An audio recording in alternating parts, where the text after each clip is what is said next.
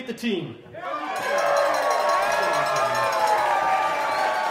As the coaches, we're proud of these girls because they played their hearts out. They earned everything they've received this year, and they definitely have earned the right to represent our conference, our school, and our city in the national tournament. So thank you from the entire team. Appreciate everything. Thank you.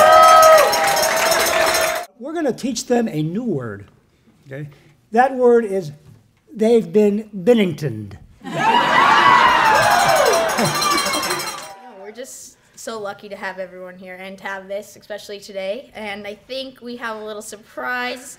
We got a gift, and it's a selfie stick. You ready?